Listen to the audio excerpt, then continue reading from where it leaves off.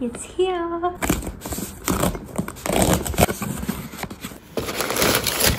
Oh my gosh, I am so excited.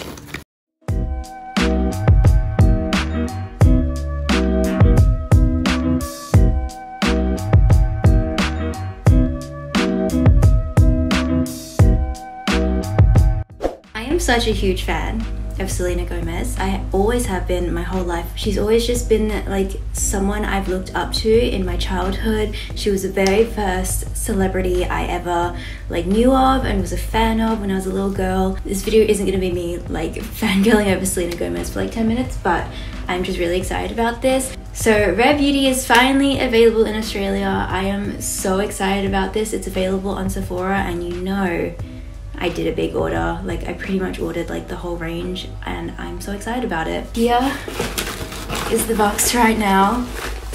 This is literally like without a doubt the biggest Sephora order I've ever done, especially of just like one brand. But look at this, like this is crazy. In full transparency as well, I did 2 orders in one day. I am from Perth, Western Australia, if you guys didn't know, and we actually don't have a Sephora store. And so when Rare Beauty launched in Sephora, it launched 8 AM for everyone else in Australia. But because of time difference, that was 6 AM for Perth. I've been so excited for this to launch for so many years now that I was like, I'm gonna be up at 6 AM and I'm gonna order like everything. Cut to actually like that morning, my brain just like did not work. I ordered like 2 foundations. I'm really hoping one of them will actually match me. And I ordered not 1, not 2, not 3, not 4, but 6 blushes.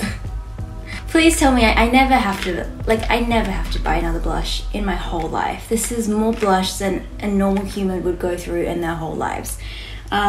This is why you don't trust me to do things at 6 AM, because this is what happens. I get 6 blushes. Let's put makeup on my face. I'm talking too much. The first thing I'm going to be putting on my face is the Always an Optimist Illuminating Primer. This is the 15ml version, so it's the smaller version. It says it's a weightless universal gel primer enriched with ultra fine pearls for a lit from within glow. I know as well that Rare Beauty has a matte primer, but they didn't have it available on Sephora. I know when Sephora first launches a lot of the new bigger brands, we don't always get a lot of the range. It actually feels super smooth when I am applying this. Really lightweight as well. I didn't expect it to be so lightweight. I feel like it gave quite a nice like glass skin effect, which I really like. I also just feel like I want to try this right now. This is the Always an Optimist 4-in-1 mist. It says it's a glow boosting mist that hydrates, primes, sets and refreshes skin. I just love how simple this packaging is. It looks so like luxe and beautiful. It does have a few oils in here though. It's got citric acid, which is pretty cool. It makes me a bit confused as to how it's going to make my makeup like last a long time, especially because a lot of oils can really break down your foundation. A lot of people have said that it really works, so I'm gonna try it. I'm not an ingredients expert or anything, so let's do this. Ooh. Almost like a herbal tea smell. I really like it, and the mist is so nice. Like, look at that. It's like a really fine mist, but it does pack a punch as well. Like you can feel it on the skin, but it's not like squirting out at you. It just is really nicely just coating your face. All right, so I bought 2 foundation shades. Like I said, this is the Liquid Touch Weightless Foundation. This is the thing I've been most looking forward to try. I have not been excited about a foundation launch for a really long time actually. This does say it's a foundation elixir that feels barely there while building coverage and boosting your natural glow. Also, Rare Beauty has brought out 48 shades of foundation, which is just so amazing for just driving forward the inclusivity and beauty message, which obviously I'm here for. So the 2 shades I got was 180W and 210N. Now the Sephora foundation picker actually recommended 210N to me, but I always go at least 2 shades lighter than that, just because whenever I have trusted the Sephora foundation picker, it's always been too dark for me. This one's 180 and this one's 210. Already by the bottle, yeah, 210 is way too dark. We're gonna swatch them both on my face and just to confirm that fact. You know, 210N just looks way too dark. I did not need to get 210N. 180W was so perfect. This is again why you don't order foundation at 6 AM and your brain hasn't woken up yet. We're obviously gonna go in with shade 180W. I am so excited by this. I'm gonna do a few strokes all over my face. Also, I'm gonna go in with a sponge just because this is my preferred method.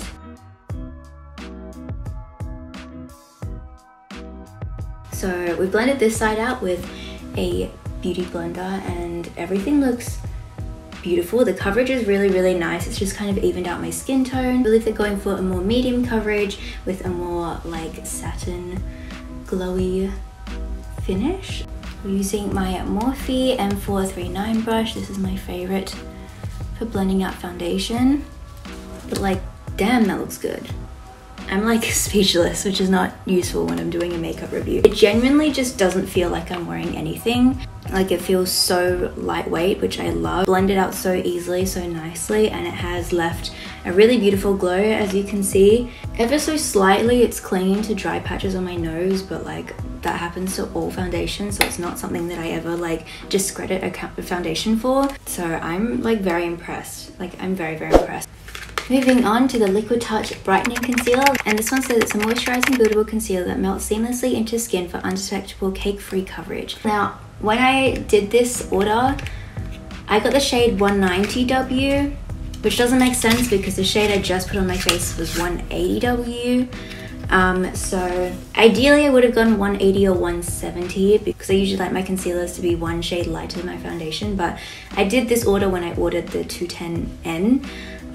So we're just gonna have to see if this works. Hopefully it does. The shade does look okay. It looks quite like yellow and brightening, which I really like. The shade works. It's not as brightening as I would usually like it to be, but because it does have that warm shade, it does give a slight brightening effect. It does feel great under the eyes. Like I'm not gonna say it's like super moisturizing, but it doesn't feel really dry. I feel like under my eyes is like the driest area, and this looks like smooth.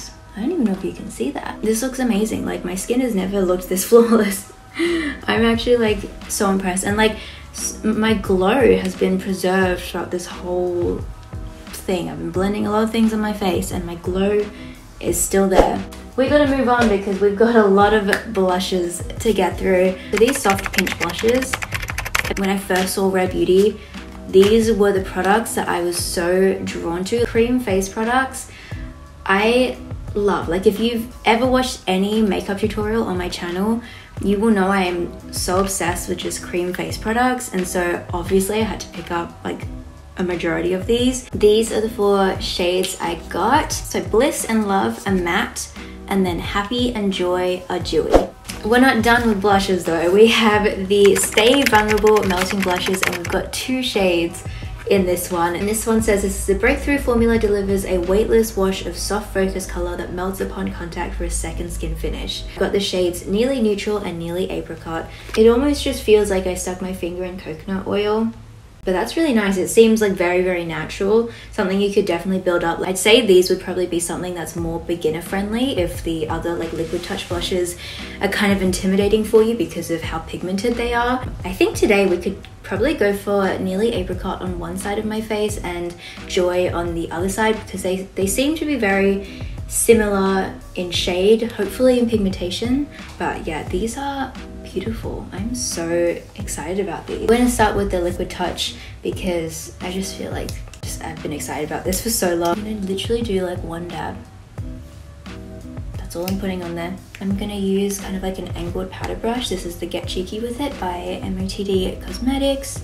It's blending super easily though. Like I thought it would be a bit more difficult. Only go in with the 1 dot because then you won't have a crazy mess on your hands. Like that fully covered my cheek up till here. A really nice dew to it, like it's not shiny. On the other side we're gonna go on with Apricot. We're gonna go just straight in with this brush as well. I feel like the colors definitely look very similar, and this one doesn't take long to get up to the pigmentation that I got on the other side as well. I think it's performing pretty similar if I'm honest. Like it's really easy to spread up the cheeks and get it to where you want it to be. I'm like blown away. Both feel so nice on the skin, both blended really nicely. I think if you wanted a bit more of a natural look, this side is definitely a little bit more natural. Some people may be crazy cat ladies, but I'm crazy blush lady. We've got a few products left, but the next one is the Positive Light Liquids Illuminizer. This is in the shade Outshine. Silky second skin liquid highlighter that creates a lasting lit from within glow. And this shade, you guys, oh my goodness. This is stunning. Gold is like my go-to. I feel like I always go for a gold highlight. It's just what I love to do. I'm just gonna like dot this on the places I would usually apply highlighter. I do like to be a big glowy grease ball, so I'm gonna actually use my sponge for this. Just prefer that with liquid highlighters. I'm just hoping this color isn't too dark for me. Ooh, that's pretty on my nose. I feel like I don't need any more glow. My skin is already so glowy, but we gotta try it. It's for the YouTubes. That's really stunning. I actually think this color, it's not too dark for me. I feel like it's like just, it looks like my skin tone. But because it's not like lighter than my skin tone like I would usually go for, it's not as intense of a highlight. It looks like you're just sweating or like you're wet. It doesn't actually look like you've got glitter or anything on your face. Also, all of these products on my face, like the blush and highlighter, doesn't feel like I have anything on. I know I'm saying that about like every product, but it genuinely, all of these feel like second skin, like what they're saying. It genuinely does just feel like second skin. So I was really disappointed actually that we didn't get any of the eyeshadow palettes that are available in Rare Beauty. Like I said, we don't usually get the full range when a brand like first comes to Sephora. Hopefully we will get them soon enough, but yeah, we didn't get any of the eyeshadow palettes. But what we did get is a Stay Vulnerable liquid eyeshadow and also the Perfect Strokes matte liquid liner. So you know we're going to be trying both of these today. Again, packaging goals, but not only is it cute, it's also so practical. So you can you tell here there's like a flat side? It's so that when you put it on your table, it doesn't roll away from you. Isn't that genius? I'm like way too excited about this fact. That's genius. Why is that so simple and yet no brands have done that before? That's amazing. Let's put this on the eyes. I got the shade Nearly Neutral just because I feel like this is a shade I would use just on the daily basis. I did want to try Nearly Apricot as well, but for now I'm testing out Nearly Neutral. I probably will get more shades in the future, let's be fair. But yeah, I thought I would start with this one. Let's just give it a go. I'm gonna do one eye at a time. I'm just kind of using like a smaller, fluffy blending brush for this. It kind of right now looks a little bit rosy in shade. Just interesting. I thought it'd be a little bit more like brown. It's so easy to blend out as well. Like I feel like just doing like one little swipe is perfect. If you did any more than that, you'd kind of have a mess on your hands. I'm actually gonna add a little bit more to the outer parts of my eye. I don't know if that will actually do anything, but trying to create a little bit of depth on the outer edge, and then I'm also going to take whatever's left of my brush under my eye as well. It still stays slightly tacky, but not like, it's not like completely dry, but it's not completely tacky. It's super easy to control, super easy to blend. But moving on, now we're going to be trying the Perfect Strokes matte liquid liner. This is just in the shade Black. It is an intense waterproof liner that delivers bold, even strokes with a calligraphy style brush. And oh my gosh, I have never seen such a pretty eyeliner packaging before. Like, isn't this stunning? Why is this so stunning? Like, they added so much detail. The shape of this, the little gold tip, quite a big tip actually, and it genuinely does look like a calligraphy pen. You can get like such a precise line with this. There's barely any bleeding. That's really nice. I have not done eyeliner in a really long time, and when I have been, I've been using like the eyeliner stamps, so I could be rubbish at this. We're just gonna have to see. This is not a test of my skills. This is a test of the formula of the eyeliner. Let's just remember that. So let's go in with this. I'm actually really scared.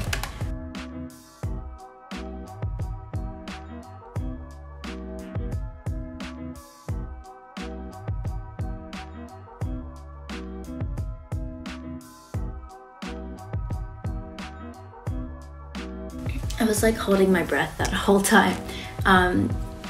It's a beautiful eyeliner. It has a beautiful formula. It's very wet, very black. Like, I mean, I'm not that good at eyeliner, but I still did achieve this very quickly because of how pigmented this is, not because of my skill at all. That's kind of all I have for the eye, so I'm gonna go ahead, put mascara on, do my brows, and I'll be back with you to finish off with the lips.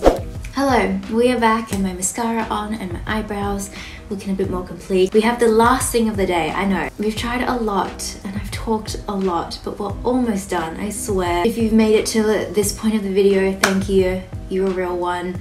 I appreciate you. Subscribe if you want, because you're clearly not sick of me and you should subscribe. It's a fun time here. Anyway, let's go down to the lips, and I bought the Stay Vulnerable Glossy Lip Balm. This is in the shade Nearly Apricot. Luxury hydrating lip gloss that delivers high shine color with the cushiony feel of a balm, which sounds great. So we had these available. We didn't have the actual like lip balms available, which was really sad because I was really excited to try those. We also had the matte souffles available, but I'm just not really into a matte lip right now, so I just didn't really feel like getting one of those.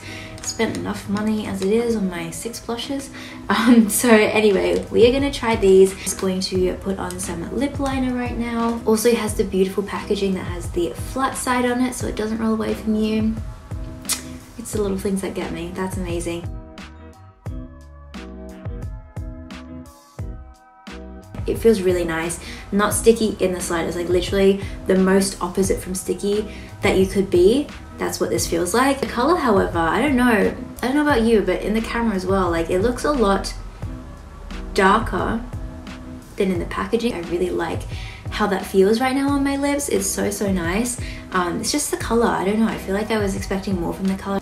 It's beautiful though, as like formula wise. So that is my full face first impressions of Rare Beauty all done. That is all of the Rare Beauty products that I purchased, all of my face. I'm so happy with this. I'm so happy I finally have Rare Beauty in my life, and I will never need to buy another blush again in my whole entire life. But my final thoughts, like I'm honestly so happy with how my face looks right now. Like all of these products look and feel amazing on my skin. Everything was amazing. There was nothing that like underwhelmed me or disappointed me at all. I feel like everything that I've tried today has immediately shot up to be like my favorite makeup products. Like those blushes, they're like instant favorites. Like I'm so excited about this. I'm actually now after this gonna go change out my everyday makeup bag and put more, like pretty much all of the Rare Beauty products in there. Let me know what you guys thought of everything in the comments down below. If you guys have tried Rare Beauty as well, let me know what your favorite product is and why. I'm so happy that we finally have Rare Beauty in Australia. It's so nice that they're just making it so accessible to most of the world right now, so that's really fun.